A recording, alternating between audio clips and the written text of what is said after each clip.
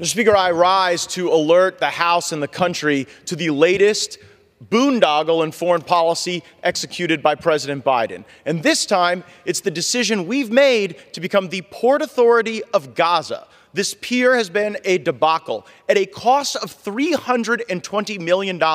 In 2 weeks, we have not even distributed 1,000 metric tons of food aid.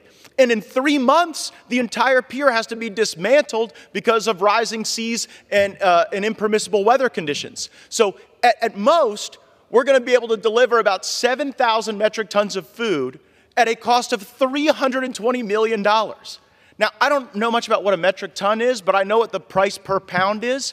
This is $20,730 a pound for food. So if you are in preparations for your summer barbecue and you think your grocery bills are too high, know that you, the American taxpayer, are incurring debt to send food to Gaza at a cost of $20,730 a pound. I yield back. What purpose, the gentleman from California?